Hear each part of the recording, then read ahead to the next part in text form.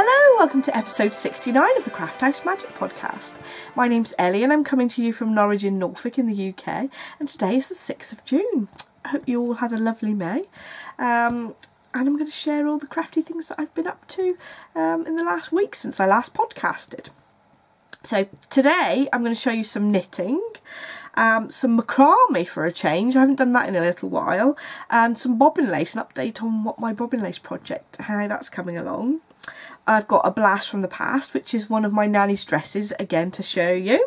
I've got a gadget, and I've got my usual confessions. Not too bad, there's just one thing, and it was a bargain from eBay, so that's fine. And I've got some information on my shop update just at the end of the podcast if you want to hear about that. So you can find me on Instagram, Ravelry, Facebook, and on my website Craft House Magic.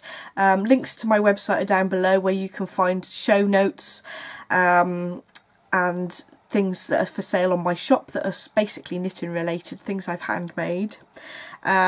We have a couple of sort of craft alongs going on at the moment.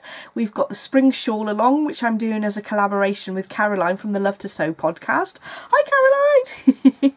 And we've been making some shawls and lots of people have joined in, so that's been lovely. So you can find links to Caroline's website and her Ravelry group in my show notes, which is on my website crafthousemagik.co.uk, and on the left hand side in the menu bar there's a link to show notes there.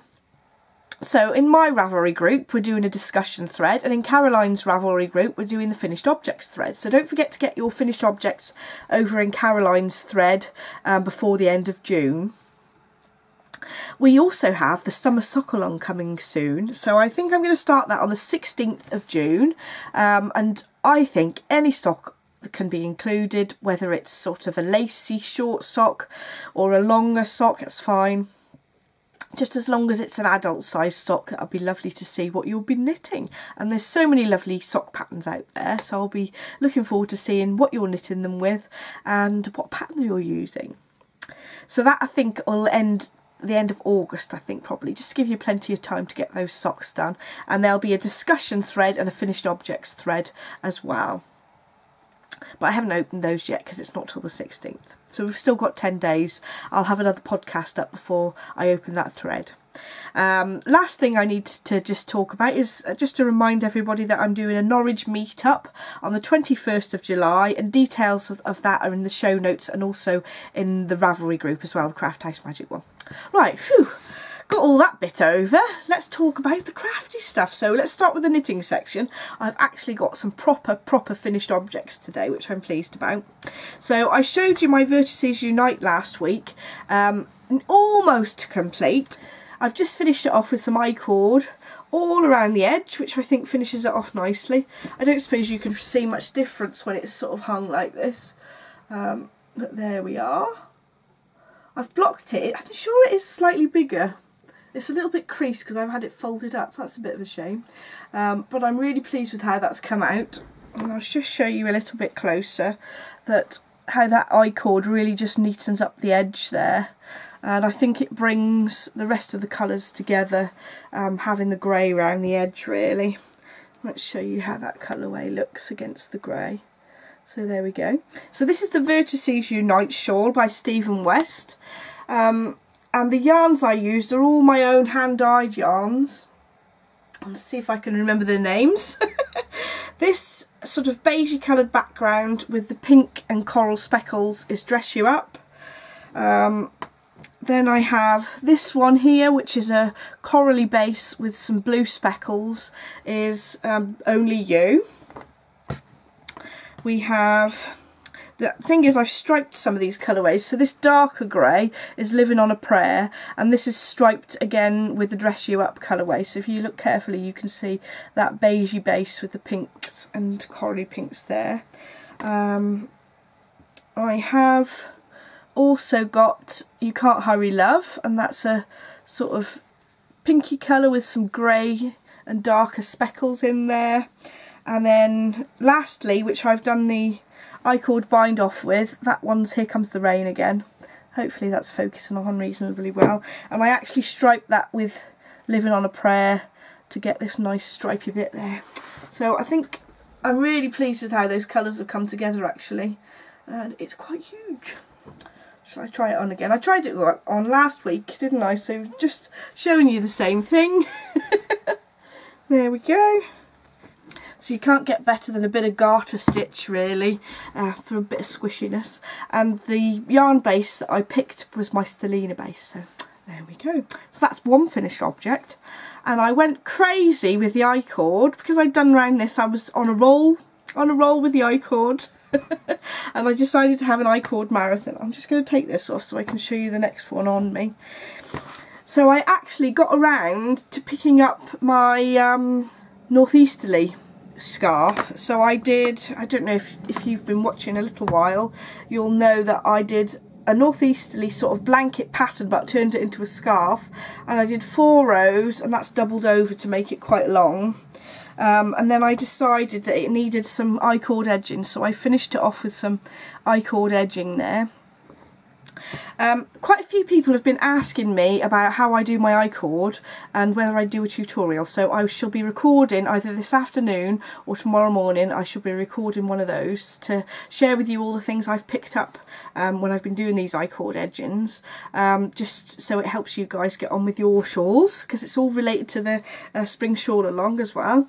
And this is how I intend to wear this one, wrapped around my neck, because so I've done the main part of the blanket or scarf with 2.75mm needles with all my little scraps, and the northeasterly pattern is by Skinanigans by Melissa. I can't remember Melissa's surname, I'm sorry Melissa, but I shall pop Melissa's full details in the show notes if you wanted to find that. And then I've just gone round and done Icord all the way around. But for this blanket I've actually used a larger needle. I used 3.5mm needles, just so that I didn't have to concentrate too much on keeping the stitches loose. I shall talk a bit more about that sort of things I modified in the tutorial, so watch out for that. So there we go, we have another finished object. I've got it on the wonky, let's get it straight. So I think that'll be nice and warm to wear when it gets a bit cooler. I've actually been knitting big chunky things, shawls wise, and then they're not really for this time of year, but you can never have too many cosy things, can you? Even when it's quite warm. So those are my first finished objects for today, and then I've got a couple of works in progress which I'm going to go show you. So because we've got an extension of the shawl along till the end of June, I had to cast another shawl on. So last week I showed you that I think I'd done about 2 rows of this pattern, and it's the Llywelyn, I'd say, and it's by Isolde. So I picked it up from Edinburgh Yarn Festival, the pattern and the yarn, and that's what it's going to look like. And in the pattern, the actual yarn that's called for is Garthenor. I think it's number 3. No, number 2. I'm not quite sure exactly what that yarn is. Let's have a look. It's 100% Shetland that they've used, and the yarn that I decided to replace it with was this Solje, which I can't pronounce. There we go. And this is 100% wool, but I'm not quite sure what type of you know, I don't know if it's Shetland or Hebridean or whatever type of sheep, because I basically can't understand the label properly, but it's definitely 100% wool rather than it's a non-superwash. So I picked the most gorgeous tealy colour. It's funny because this sort of teal, it photographs a little bit differently sometimes on the photographs. I think that's pretty accurate of how it looks in real life, so that's good. Sometimes it looks slightly bluer and sometimes slightly greener, but equally as gorgeous. So this is how far I've got so far. So I've got quite a long length of stitches there. I think I started with nearly 200, but you are reducing a little bit as you go on because it's a sort of triangle shape. There's some really nice cables coming out there. I'm not sure if I'm going to be able to show this very well on the screen, but you can see those cables are just starting to come out. There we go. I'll just show you the photograph again so you can sort of see how it relates to the pattern. So I am about there, so hopefully by the next week I'll have gotten this piece finished so that I can get on to the bit where I don't have to concentrate as much, because I do like a bit of knitting where I don't have to think too much about it and I can chat along or watch the TV. So that's my first work in progress, and I have a second work in progress which is a bit boring really, because I was knitting on this a couple of weeks ago, but I've done a little bit more. So this is my massive sock tube that I've been knitting just when I need to just absolutely do no thinking whatsoever and just knit, because sometimes that's what you need, a bit of just complete stress relief when you just can't even be bothered to think about anything. So this lovely yarn is gorgeous. It's a twisted limone base that I picked up a little while ago, and I was saving it and I thought, do you know what, I'm just going to knit this to cheer me up. So that's her label for Twisted Limone, and the colour is Neon Splash, and this is her 75/25 self-striping sock yarn, and it's 100 grams, it's 464 yards. So it's so nice to just enjoy these beautiful gobstopper balls. Lovely. I know how much time it takes to wind those things up, and it just is such a pleasure to knit from something so beautiful. So that's how I've got on so far. There's some beautiful bright neon speckles and with pink and white stripes there. So I think that I'm just going to knit right till the end of the ball, use up every scrap of yarn because we don't like to waste, and make those into a couple of pairs of socks, I think. So there we go. That's all my knitting works in progress. I have some other things to show you though. So let's start with the macrame first. So I've had in my mind that I needed a macrame plant hanger for a plant that I have just next to me here. I haven't actually hung it up yet, and I can actually show you a bit better, I suppose. So I've had this plant next to me in my craft room for a little while, and I felt that it needed to be hung up to show its true potential really, and I thought macrame plant hanger would be perfect. So I picked a tutorial from YouTube. I have done macrame once before, but not for absolutely ages, so I had to use a YouTube video just to remind me, what will we do without YouTube? I will pop a link to the tutorial in my show notes if you want to find that, the one that I actually followed. I'll see if I can get this closer to the camera. So there's a shorter bit of the standard stitch here, and then there's the half square knot which makes these twisted sections there, and then there's some knots that alternate around the bottom of the pot just to hold it in place. And I basically used just some really cheap string, but I think that that's quite effective. And this bowl is actually an old bowl, cereal bowl sort of thing, that I've repurposed as a plant pot. So there we go. I'm in the process of making another one, so hopefully next week I'll be able to show you the second one of those, and hopefully get them hung up by the window so that I can actually show you them in situ, where they're supposed to go. Right, so I've also been doing some bobbin lace this week. I hadn't worked on it for ages, and I thought I'm really going to have to finish this, but I didn't realise how close I was to finishing it. And I did get round to getting all the actual bobbin lace itself done, but now I've got quite a lot of work to get it mounted. So I chose this pattern to go on my wall in my bathroom. I don't know how easy it's going to for me to show you this because there's so many ends to weave in. So I've unpinned it from the bobbin lace cushion, and there's a ridiculous amount of ends.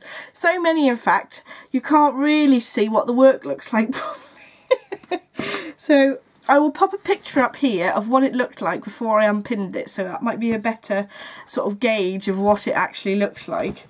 And this is the pattern that it came from, so you can see that it's sort of a leafy, flowery pattern that sort of bends over, but I've got to get rid of so many ends.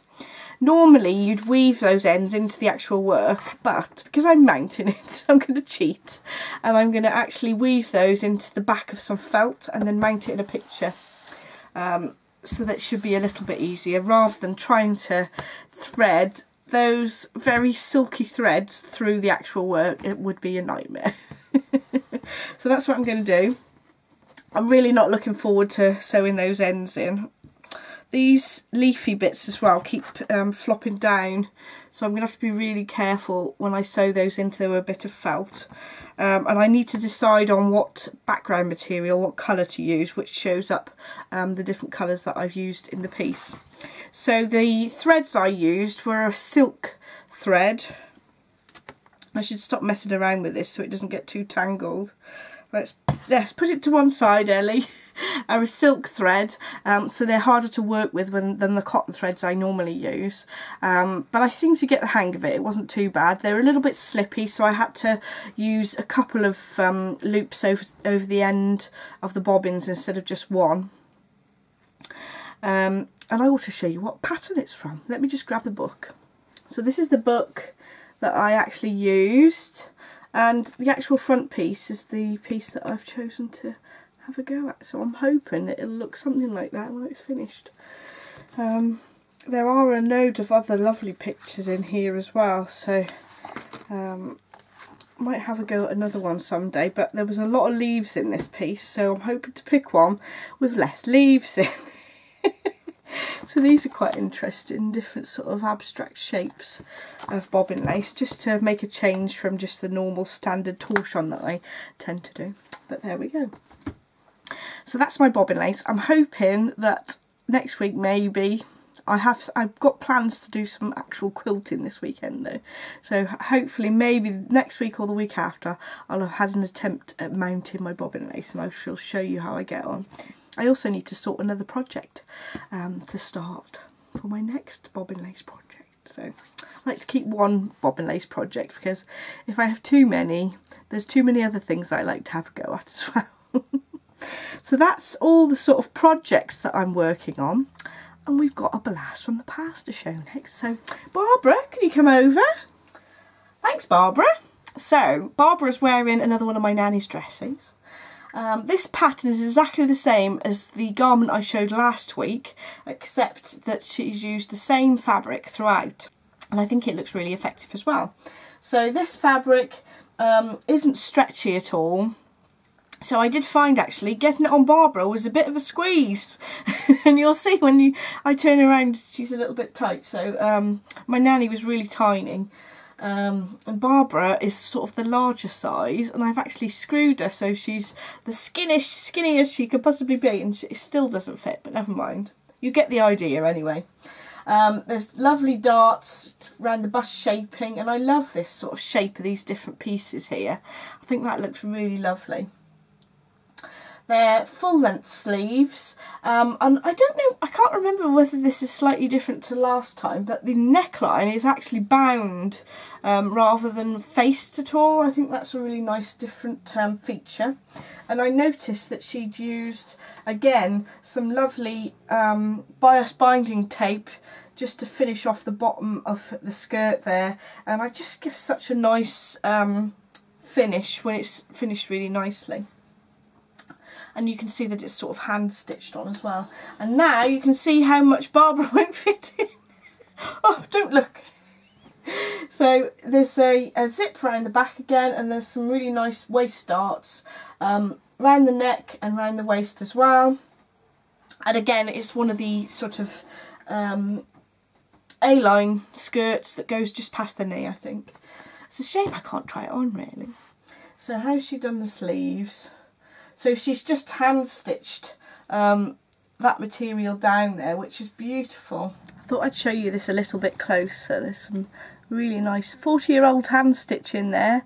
That's the cuffs, and actually most of the body is overlocked, so again she must have borrowed an overlocker off somebody to finish that off. And you can see the lovely way the darts are sewn really neatly. So that's another one of Nanny's dresses.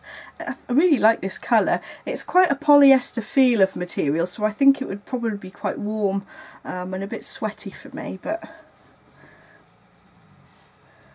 oh, I just noticed as well there's some darts where the elbows go. I think that's quite a sweet little effect. It's a shame Barbara hasn't got arms so you can't see properly. But there you go, that's another one of Nanny's dresses to show you. Barbara's ran off naked over there. Bye Barbara. Oh dear. I hope I don't scare you with my dreadful sense of humour. So now I'm going to show you my gadget for this week. So as it's the beginning of the month, I'm trying to include a gadget just to make a slightly longer episode.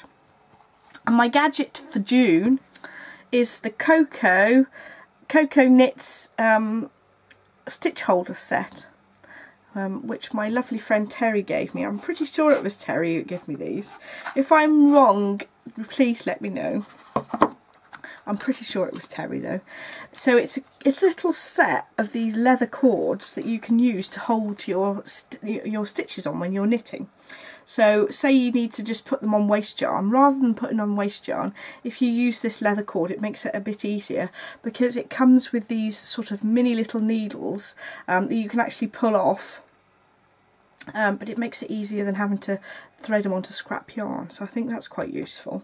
There are 3 sets of cord in the kit, and it says on the back actually that there's one long one for holding stitches on the sweater, on like a sweater body, and it's 150 centimetres long, and then there's 2 shorter ones that are 75 centimetres long, and they suggest it's used for sleeves, but you can use them for anything really.